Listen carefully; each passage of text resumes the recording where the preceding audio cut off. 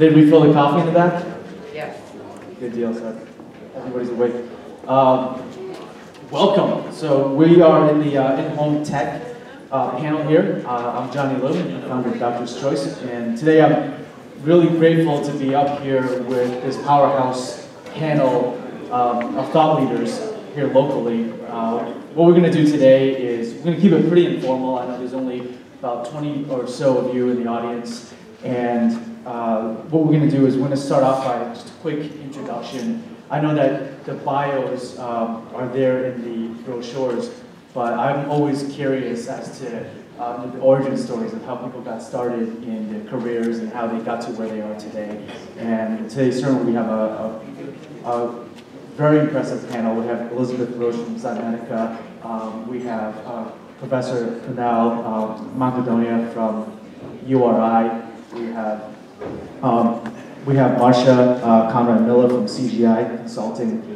We have Dean Pat Burbank from URI College of Nursing, as well as Dr. Anita Almont from CVS Health.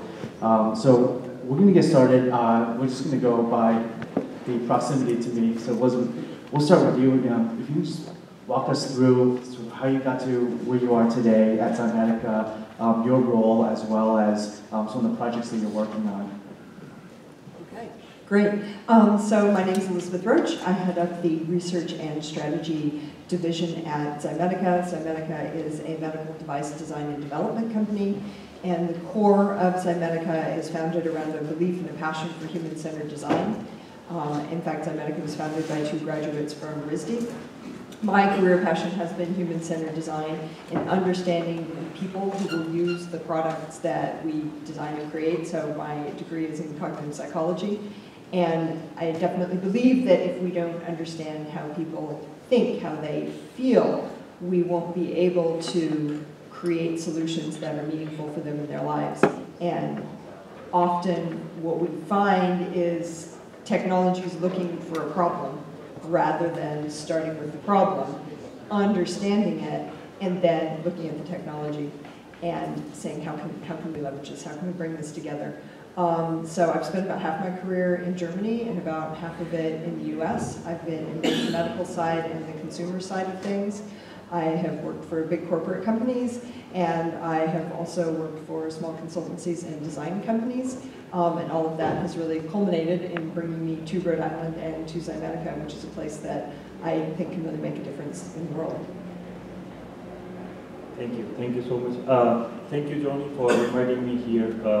I'm heading a wearable biosensing lab at University of Rhode Island, and it's very interesting. I love Zymatica, and I do talk to Aidan Petrie more often, and coincidentally, I also have a journey in Germany, so half of my career was in Germany. And so I did my master's and PhD over there, especially designed wearable technologies, especially for ambient assisted living, which is a domain they have created in European Union, especially for a growing elderly population. And it started, I think, 2007. They face same problem like what we have here. Also, if we go around the globe, if you go to China, India, same problem over there. So,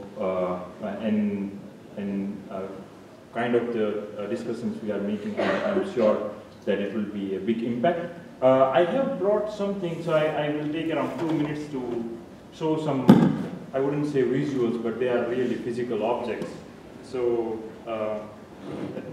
I think I'll just, I don't think I will need that. My voice is quite heavy. So let me get started with the t-shirt, what we have designed in our lab. It was one of our course projects. This is an ECG t-shirt. Of course, I don't think it can fit easily to elderly people, but it is just in a concept. Of course, it does work, and it can get you the clinical ECG data. It's not that just a heart rate, it is more about the cardiac information, what you need to get. So this is one t-shirt. I'm just exploring different things.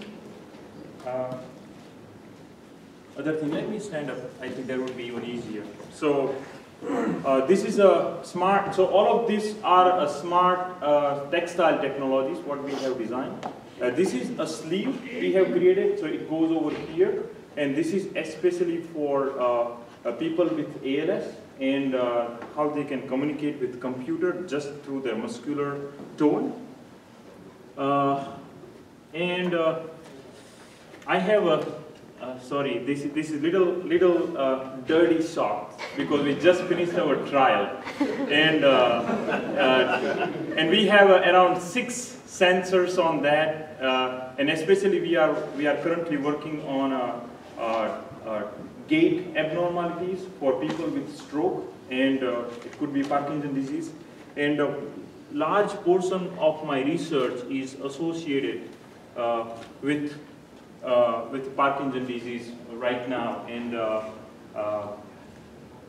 I cannot disclose, but I have heard good news from NSF that my career award is recommended for funding. So I would be working for next 5 years on designing smart textiles for people with Parkinson's disease who can do the screening at home. So doctors don't need to visit doctor more often. And last note is that about the elderly population. So it's I think it is about a perception. It is not about the age itself. It's the body is there. Body is going to decay. Just that body, which kind of represents its own symptoms. It could be physical, it could be mental, it could be behavioral, and that's what the opportunity we have here in Providence as well as in Rhode Island, that we can engage elderly population also for designing. So I really love the part of the design thinking, and elderly population should be a stakeholder. So when they are stakeholders, they should be co-designers. So we actually, most of these designs what we are making, we don't design by ourselves. We work with elderly population. We ask them what the problems are. Sensors, do they feel comfortable? How should we design these smart textiles? So of course, they have knowledge, they have understanding of the problem. So we really utilize that, we capitalize that in our projects. Thank you. People can try these on afterwards? Except socks. No socks. Socks are off. Hi, I'm Marsha Conrad-Miller. I'm with CGI, which, for those of you who don't know CGI, we are a process and technology consulting firm. I think the 5th largest in the world, so we're global. But part of why I'm on this panel is I spent 8 years at Philips Home Monitoring, which is the part of Philips technology company that focuses on senior care in home and the Lifeline product. I owned the R&D organization where we developed our wearable device that went mobile. So it's the device that does automatic fall detection, and we took it to the mobile technology, and people are able to use it outside of the home. It tracks GPS, it tracks location, it does automatic fall detection. I also was responsible for our solutions that were provided to post-acute care organizations, mainly patient safety systems and patient monitoring systems. So I've spent about a little over 8 years really focused on seniors and the needs of seniors. The Lifeline company that was bought by Philips has been doing senior support for about 40 years. So there's an awful lot of information and knowledge that's been gained as to how do you provide support for seniors, how do you make seniors comfortable in asking for help, how do you get technologies that they're comfortable with. My background is I'm a software developer by training. I have a business degree, and my role right now is to be the lead for our healthcare practice for CGI in the New England area, and work with various different companies to say, how do we bring new processes and new technologies and help collaborations across different parts of the healthcare spectrum to come together and support people. Do you want to go into some of the solutions we want to talk about, or do you want to hold that for them? So one of the things that CGI has done recently is we actually have worked with a community, and I think this is very appropriate for Providence. We worked with a community out on the West Coast, near the city of Portland, Oregon, and it was a collaboration between the fire department, the healthcare payers, the healthcare university facility and the transportation organization. It's a solution called FD Cares, and what they've done is they've used data and predictive analytics modeling to really determine how to support people who use 911 for non-emergent care needs. And so what they've done is they have different paths of care where they have nurses now on their EMT services. The fire department has the ability to stabilize people in their homes to avoid taking them to the emergency rooms. Also has the ability to take them to other areas of care, some to mental health facilities, some to sobriety facilities. It's not targeted specifically at aging population, but certainly we know that the aging population and the senior citizen population use more services and more emergency services than other parts of the population. And what they found is, and it's really aimed at the triple aim, if you will, the triple aim measures. And what they found is better patient satisfaction. They've reduced the number of visits to the emergency room. They've reduced the cost of the emergency room and the cost of tests and things that are done in the emergency room, so blood tests and other types of things that cost the healthcare system. And they've used lower cost transportation. So they've collaborated with the transportation organizations. So instead of sending an ambulance to someone who just needs to be stabilized because they need their medication adjusted, they can send out a non-emergency vehicle. And the last piece of that is they're now moving towards predicting people who need proactive visits. So they're looking at bringing proactive visits where people go out and check on people before they call 911 or before they use the emergency services department. So we're about one signature away from being able to publish actually a case study. So if anybody's interested, if you give me your information, when we get the final approval on the signature, I'd be happy to send it to you. But I think communities coming together and finding that collaboration between the various parts of the healthcare systems is something that's really important that we all work together too, and that's something that CGI is very focused on, working with our constituents, our customers, as well as just the community at large. Thank you. So thanks for inviting me. I'm really happy to be here. I'm Pat Burbank, Associate Dean for Academic Affairs in the College of Nursing at URI. I'm a professor there also, and also a faculty member in the Rhode Island Geriatric Education Center. And I'm a clinical nurse specialist in gerontology. So my whole career has really been caring for and doing research with older adults. So you might think it's kind of odd that I'm here on this panel, but it kind of evolved from some of my research and my clinical work, and also some family experiences that I had. I have a wonderful, very long-lived family that didn't have very many children in it, so I grew up with a lot of older adults and had wonderful experiences with them. So my two areas of research that really led me into this, thinking about this device, were in the area of health behavior change. I had a wonderful opportunity of working on probably around almost 10 to 12 years with a large grant that Dr. Phil Clark was PI on, an interdisciplinary grant where my piece of it was working on the physical activity and health behavior change for older adults. So I've been interested in that and done research on that piece of it for a long time. The other, even older research of mine is on meaning in life and older adults. And it always struck me that people who had a great deal of meaning in life did a lot better, even with multiple chronic illnesses, than people who did not. So the idea for our device really came from my aunt, who at the time she was 90. She just passed away last year at 102. So when she was 90, I would call her up and she would never be home.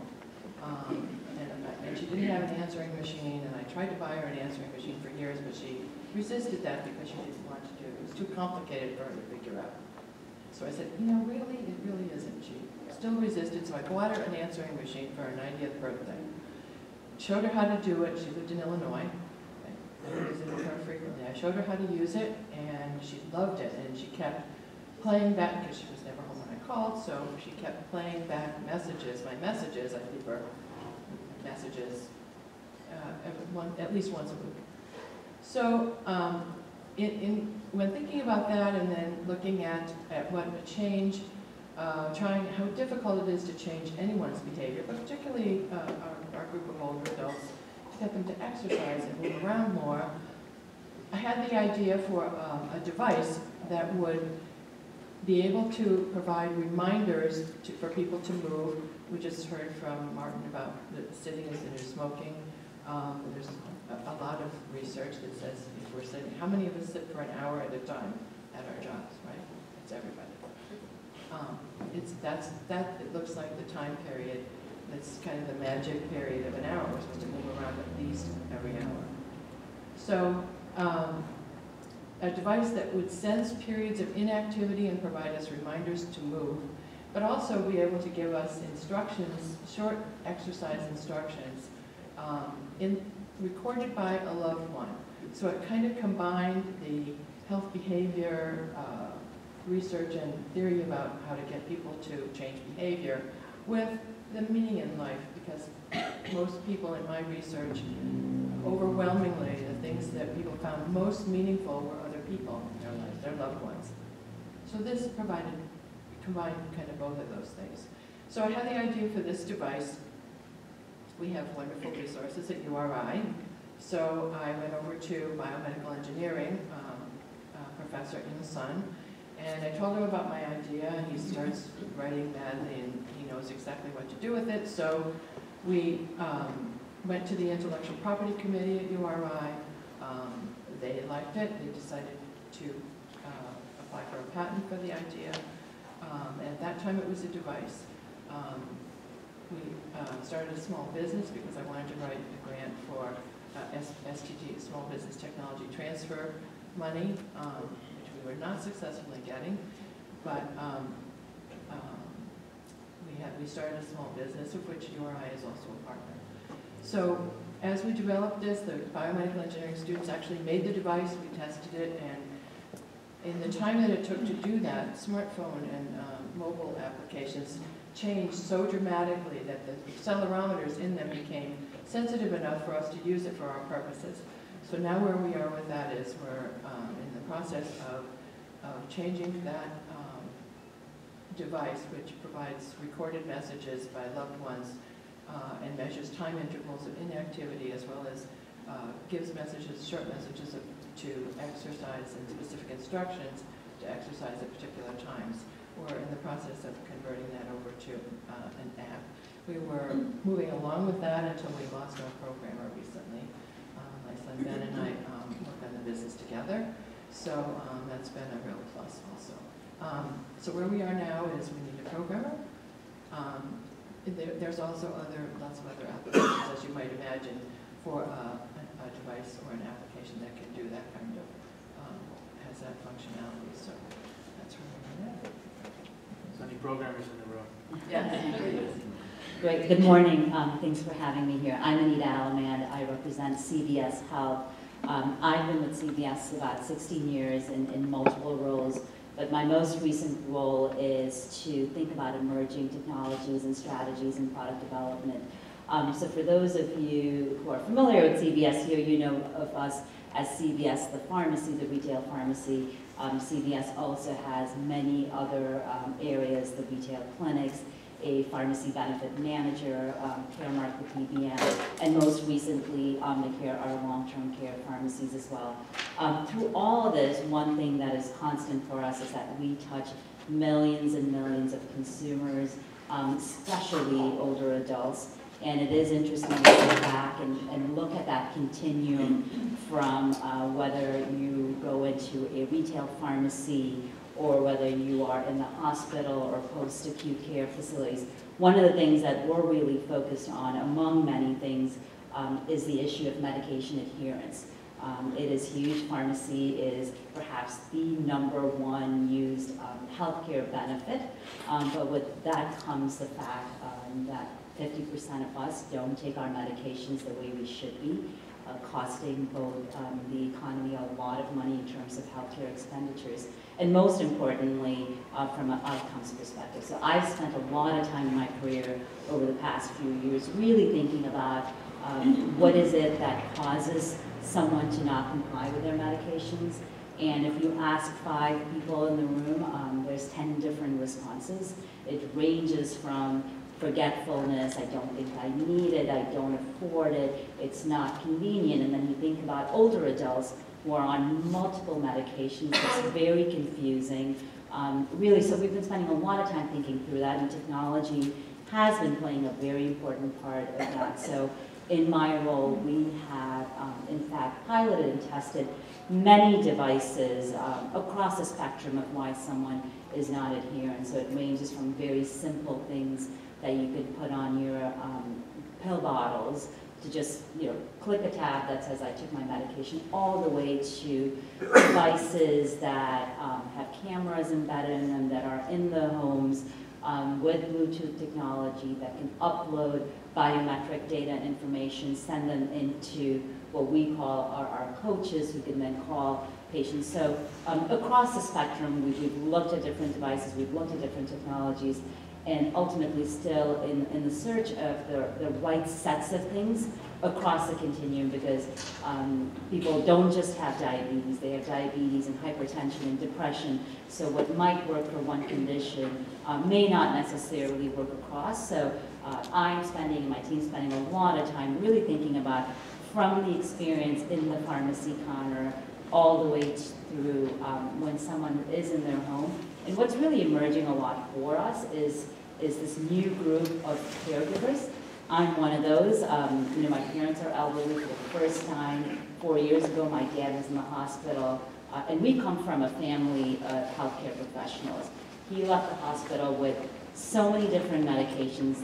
We were confused. So if you can imagine all of us who are in healthcare sitting through, looking at a medication review chart, saying, wait a minute, you walked in with 20 milligrams of this, you're coming out with something, what should you be on? It's a very complex environment. So we're really thinking about children and caregivers who are really geographically dispersed. How do we use technology to make sure that they can continue to provide care for their parents and the elderly?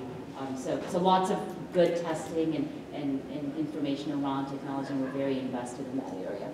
It's exciting. Thank you. Also think about technology. I know that Elizabeth didn't get a chance to tell us about Zymedica, which takes something from concept to market. So what's some of the technologies that you're working on and you're really excited about? Sure, thank you. Yeah, I'd love to.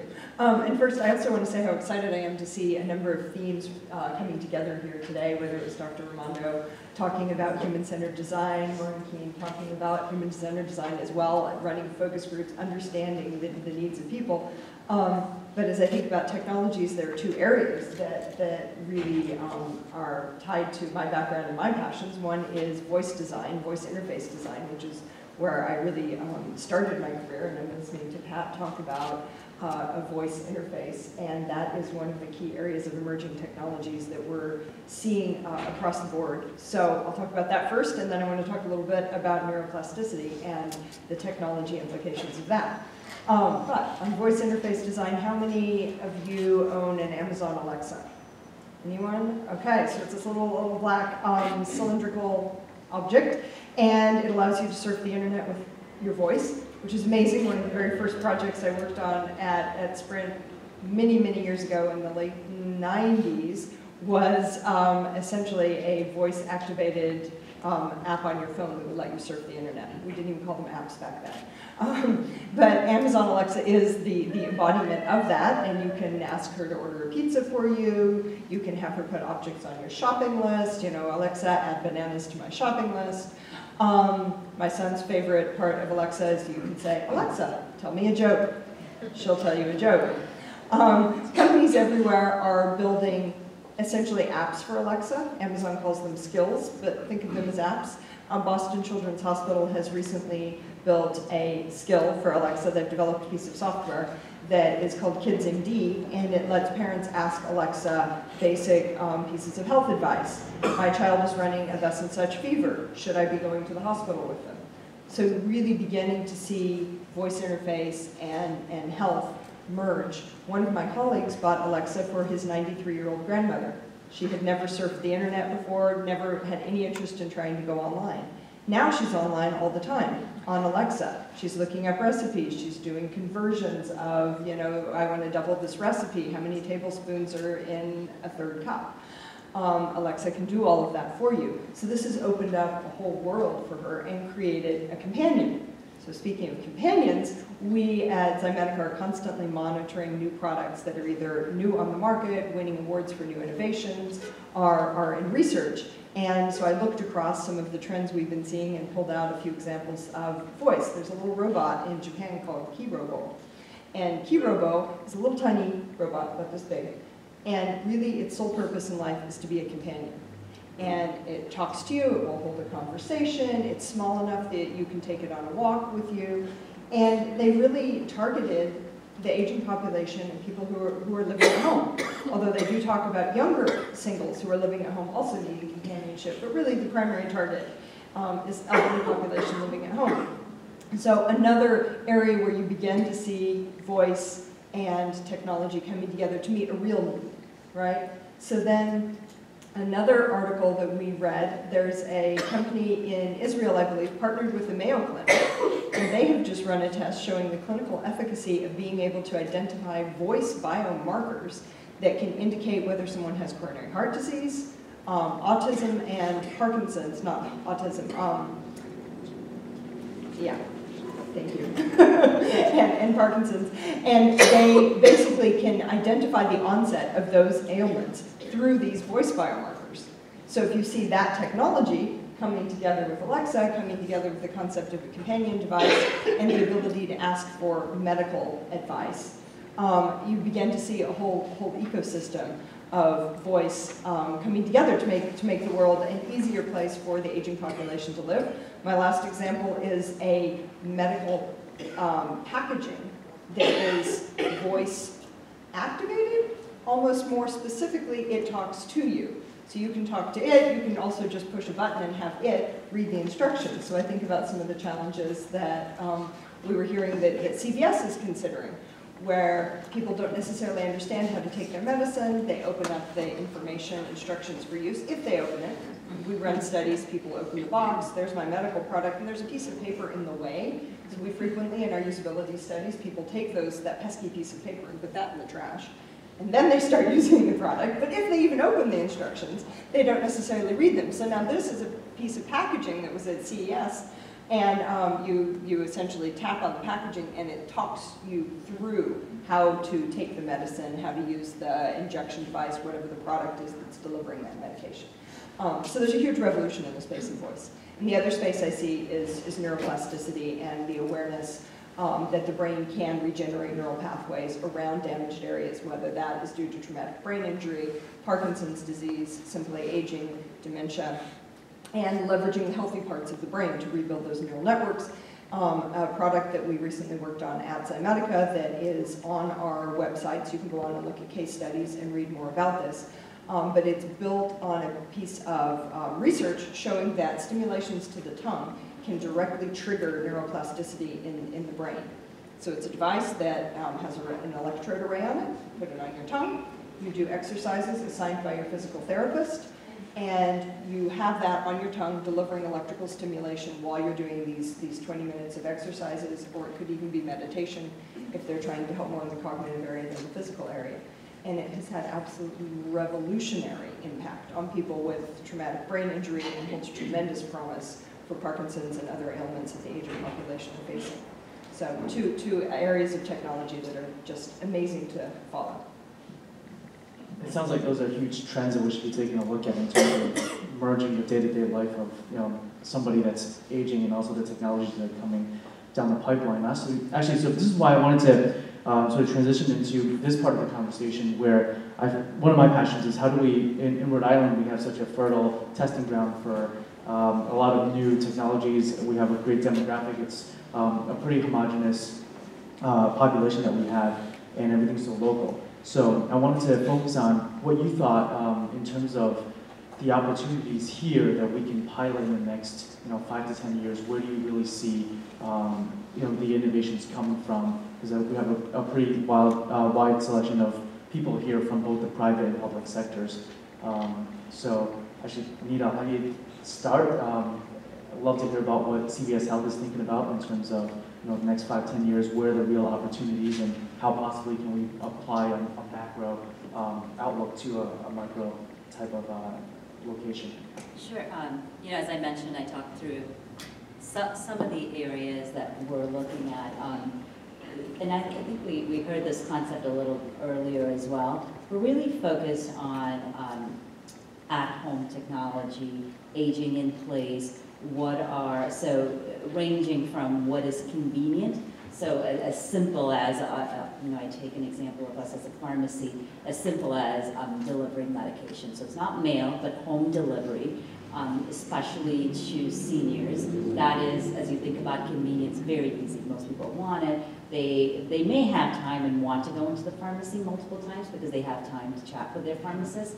But ideally, if something as easy as bring it home. And then from bring it home to if I have questions about my medications, if I have questions about my condition, having the ability to have either a device to be able to monitor that at home. So we did a telemedicine pilot through MinuteClinic, our retail clinics. Great consumer acceptance, just wonderful. But today the way we do it is you come into a MinuteClinic, and it's usually in a MinuteClinic. If you're not staffed there, you're able to leverage someone else, a nurse practitioner in another area. So we're thinking about how do you now expand that into the home so someone can be doing that for simple things. So I don't know if it necessarily applies to the aging population, but strep or pink eye, for most very busy families to be able to do that at home. So a lot of the things we're thinking about is in the home. Diabetes, glucose monitoring, is we just launched a major pilot with that. We're able to, as you measure your blood glucose levels, automatically have those uploaded and then have real-time feedback loops back to someone. Your glucose readings are really high, consider doing this, it's very low, consider doing that. So how do you expand beyond that? We started with diabetes because that is obviously very prevalent, but also expanding beyond that. And then the last area we're also thinking about a lot is post-hospital readmission. So someone, when they leave the hospital and go back into their home, that 48 hours, 72 a week is the most critical time. And most of hospital readmissions are related to inappropriate use of medication. So starting to look at, even if you're not able to have someone in the home, how do we use technology to do things like medication reconciliation in home? So we're piloting almost like FaceTime technology, having someone be able to be in the home 24 hours after someone is discharged from the hospital to be able to do that. So some of the technologies really are focused on convenience and at home. And in terms of pilot, we are always, if you think about the captive audience that we have, we're always looking at new technologies. We're always welcoming new, and we have the ability to pilot through whether it's a store or different, channels that we have. So any inventors out there or entrepreneurs in the audience looking for a pilot? And also I wanted to, that's actually a good segue because when we talk about health care and how social services agencies are so important in sometimes supporting care too. So I wanted to talk about that, and also I wanted to have weigh in on how your real-time monitoring could really fit into this. Right. So I think when we think about Providence, I think there's a number of things. If you want Providence to be a aging-friendly or senior-friendly community, one of the things I think that needs to be looked at, and there's a big movement across the United States to technically enable seniors to be internet connected.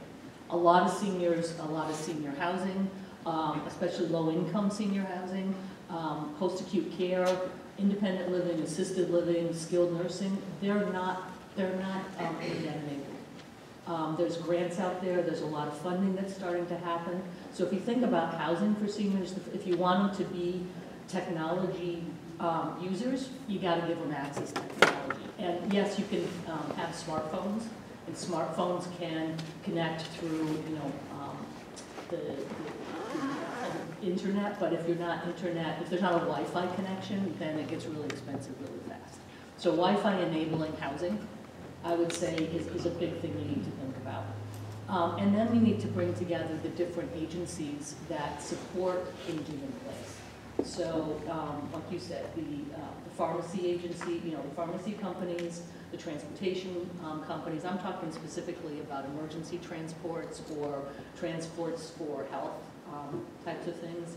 Bringing together the organizations that provide in-home medical care. So I was talking to someone earlier about the home health, the home, what would you call it now? The home in-home medical. So people who are taken care of, get their medical care in their home. There's a name for it. I'm sorry, I'm drawing a blank at the moment. But bringing the doctors, bringing the nurses, bringing the medicine to people in their homes versus always having them come to the medical facility. Some of that through telehealth and telemedicine. Some of that through monitoring. I think the other thing that we need to think about is, as we think about these things, is the fact that there's so many technologies. Everybody here talked about 2 or 3 or 4 different technologies that they think are great solutions. I'm a senior, and especially our seniors today, who are not technology literate. Now maybe, when all of us get to be that senior citizen, we'll be ready to say I can have 6 different devices and I know how to use it and I know how to connect it all. But I think we have to come together and say there has to be a hub, and maybe it's an Alexa hub, or maybe there's something, but there needs to be a hub that all these things interoperate with. And coming from the commercial side and coming from the medical device development side, I think organizations have to open up their interfaces. They have to open up the communications mechanisms and be able to really coexist in an environment so that people can get the supports that they need. So I'd say, if there's anything that, a group can come together, it's try to get the government agencies, the healthcare agencies, the commercial organizations to really start working together much more collaboratively and less independently, because you can't have 6 different monitoring things in somebody's home and think they're going to use them all. So you wanted me to comment on? Yeah, how Agile is able to possibly plug into the in-home monitoring, and also where a technology like that would play into telemedicine, and especially in terms of increasing patient adherence as well as preventing poor outcomes. So the Agile, I forgot to tell you the name of the device, which is Agile stands for a mouthful of Activity Analyzer with Voice Guidance for Individualized Living Environments. So Agile is really much easier. But that device is, I told you its intended purpose, but it does have many other purposes, like medication reminders that can be used easily for that. It is that one of the keys that we believe is important for that.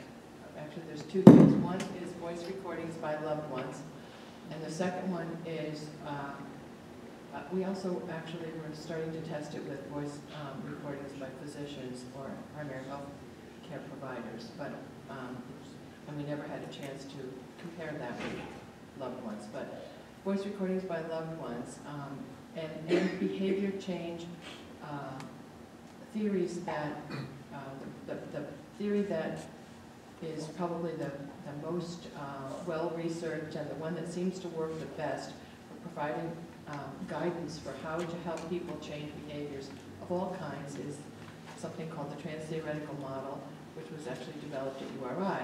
And there's several, including Weight Watchers, several programs use that in their programming inherently. So having a device like any of the devices that we just talked about that provide any kind of prompts or guidance for changing behavior, like taking medications on time, or exercising, or eating well, changing eating patterns. Any of those, if you can incorporate the research from a model like the TTM into the messaging from the device, it increases the chance that it's going to work. So our little Agile device had a computer interface so that you could monitor activity levels, for instance, with a computer.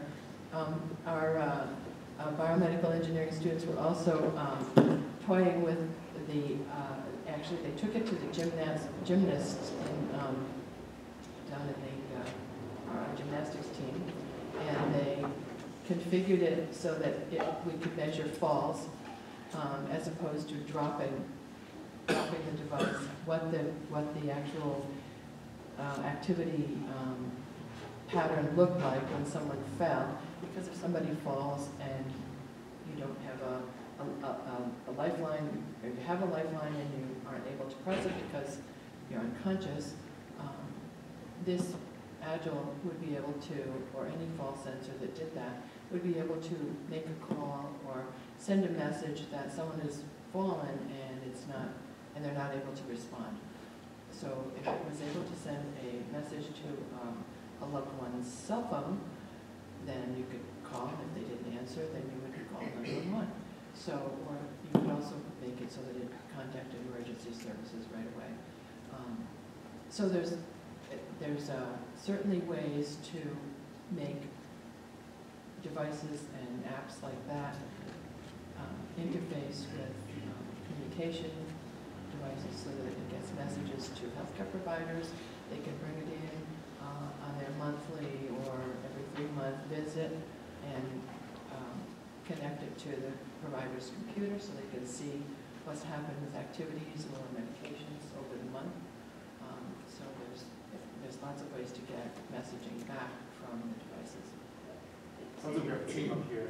You and Kunal get to do this technologically. Marjory's going to help you market it. Yeah. You're just going to pilot it and go to Manufacture it. Again, show one thing. Whatever we are talking, I can actually show you in live. So, yeah, I'm a performer, and our lab is performer. We just do the things we plan, and right away we show it. So here I have an app. I don't think everybody can see that, but I have a number of functions over here. We call it this wearable Internet of Things app. I'll talk a little bit about Internet of Things, what exactly it is. But here I will go with one of the notification, one of the features. So it has several things here. One is about the mobility, other is about the speech. So you can train somebody to speak loudly, especially Parkinson's disease patients. Then we have a gateway that you can actually communicate with your physician remotely. So I'll show you just one of the. So here, I don't know whether you can see that.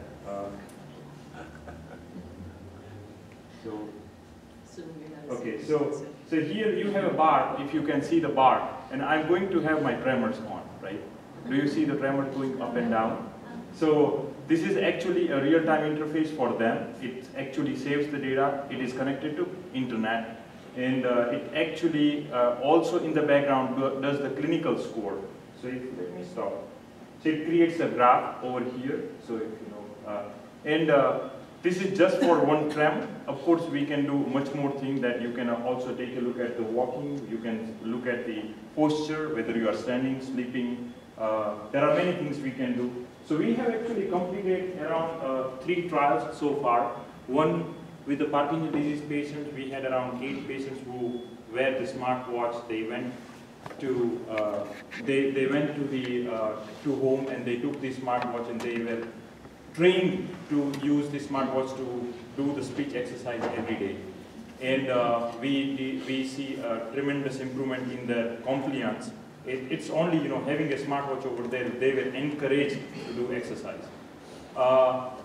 Secondly, I'm currently I'm a collaborator with Rhode Island Hospital. We have an NIH grant for 200 participants in it's not elderly, but it is more towards teenage kids, especially who might develop PTSD. So again, we are utilizing Internet of Things framework over there, especially in healthcare.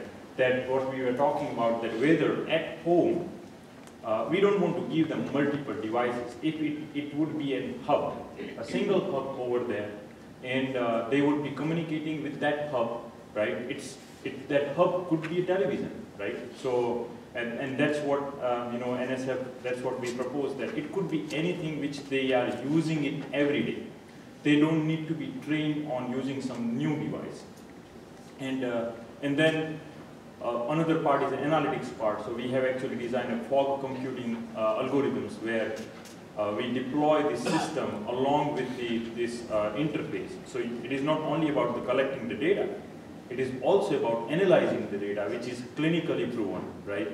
And so that's where we are currently working. So I'm thinking that around 5 to 10 years, coming back to Johnny's question, that where we are. So it's about, looking at both ways. The technology would work.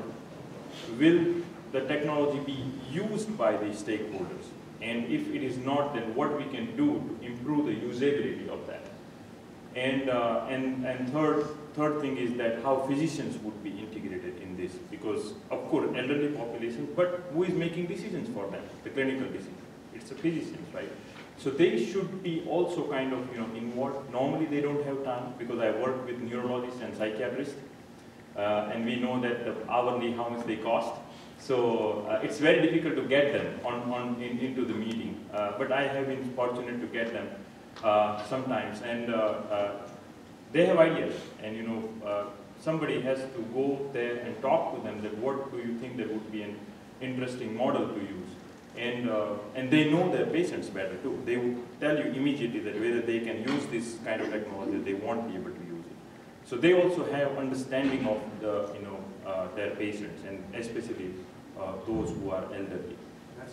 That's good segue. We have about 10 minutes left, and the next session starts at 11. So I want to give you guys some time to go to the restroom and get coffee and whatnot. So what I want to do now is we have a huge list of questions here, but I wanted to open up to the audience, because I know that there's this conversation has been really engaging. I'm sure that you have a lot of ideas and questions. The outcome of this panel, despite being a phenomenal showcase, I want it to continue forward, because I want this to be a platform that we can use to foster new collaborations here, whether it's between the panelists or between, as well as between the audience. So feel free to ask any questions that come to mind, whether it's directly towards somebody on the panel or the panel in general.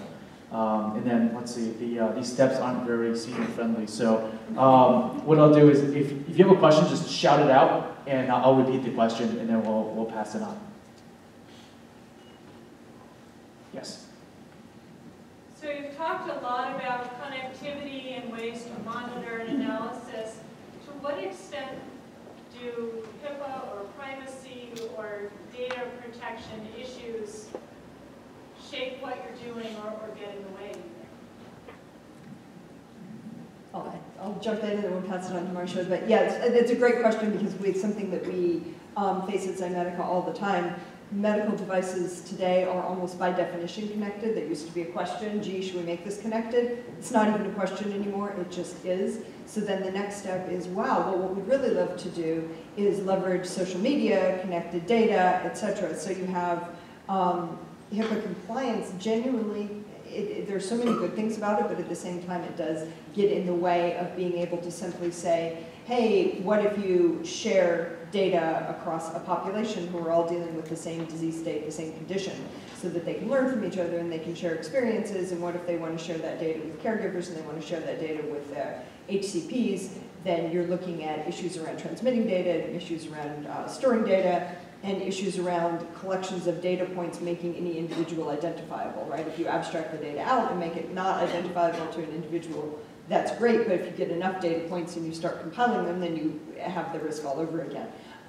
So while it has many benefits, it is something that does sometimes slow down our ability to take all of that metadata, all that big data, and turn it into something that people could apply. But there are also many opportunities around it, and the clients we work with are thinking very creatively about how to get the best from all of that data. I would just add to that, excuse me, I think that in a lot of cases there are opt-ins. So when you sign up for a service, people have to opt in for the fact that their data is going to be used and transmitted.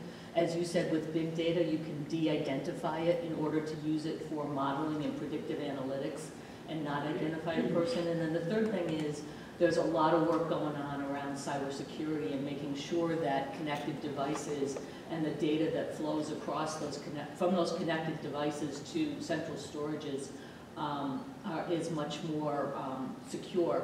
I actually just got educated on, there was a technology that was created by Bitcoin, which is called blockchain, which is a security methodology for how you don't identify, how you can transmit data and keep it much more secure. So bringing that to healthcare and healthcare data is something that we're looking at and starting to work on. The other thing, quite honestly, is depending on, and it's not as appropriate a discussion for Rhode Island, but if you're in any kind of a global discussion, every country has different laws and different rules as to where you can store data, how you can store data, what you can identify, whether you have to get an opt-in or you can have a blanket agreement and it's an opt-out. Like, when you download a piece of software and you check the I agree, in there it's, you're agreeing to a whole bunch of stuff. In some places you have to actually say, I agree to share my data and opt in. In some cases it's a button that says, no, only if you check the button that says I opt out, do you not be able to use it. So there's a lot of work to be done around understanding all of that when you're bringing commercial products to market. That's great. All right, any other questions? In the back. I'm wondering, in terms of lower income households, how does this get paid for? Is there a way that, because medical facilities are claiming that they're having financial difficulty, hospital systems, Medicaid. So I'm wondering how do low income families actually afford and access these kinds of resources? So the question was, how do we pay for this, especially for low-income individuals, especially because a lot of the governmental agencies are short on funds? I'll take a stab at so that is, I would say, the challenge, correct, in terms of who is going to pay. What we have seen is that especially in Medicare and Medicaid, where the incentives are aligned, so whether there's either penalties around hospital readmissions, or there are incentives around Medicare stars, for example, quality payments around making sure someone is adherent, there is a willingness to pay for these because the outcomes far outweigh the cost of not taking care of the issues. So in Medicare and Medicaid, in some cases around medication and being able to subsidize the cost of devices in order to achieve those star levels or those quality metrics, we've seen more of a willingness, but you are right that that is a barrier for someone to pay out of pocket. So, can I just say one thing first? So other health insurance companies also are sometimes interested. Like Blue Cross, I know, has funded Fitbits for companies because it saves them money.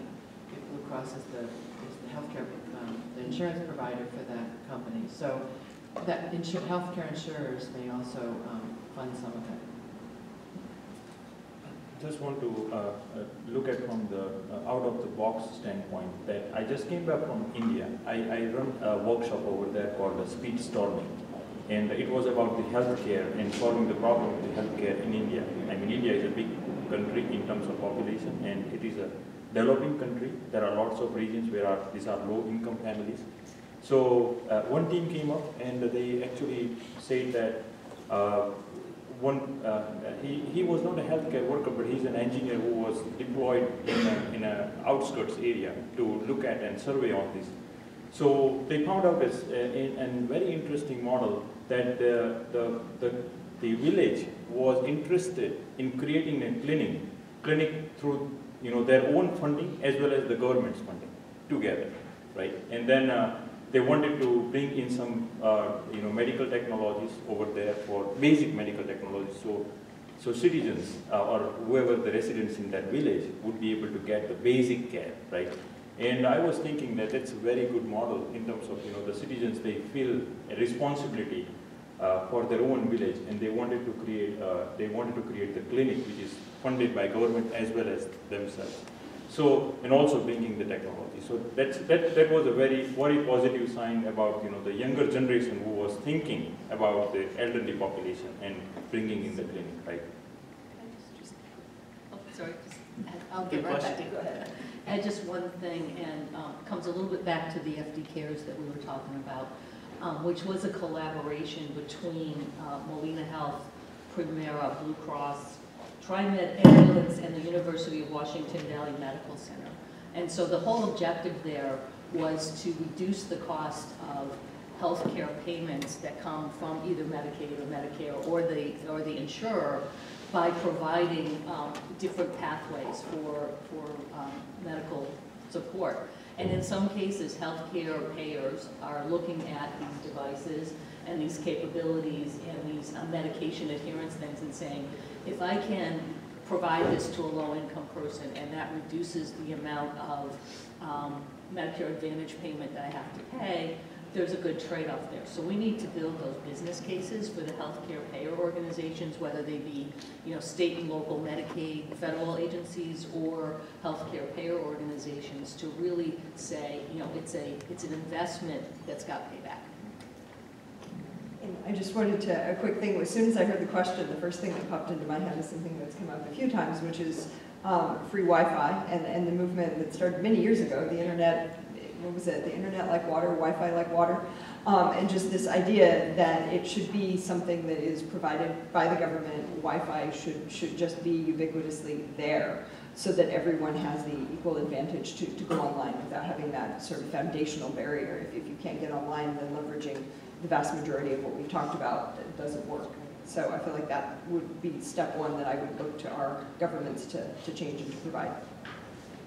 That's actually a very positive way to end this panel. So a round of applause for everybody on the panel.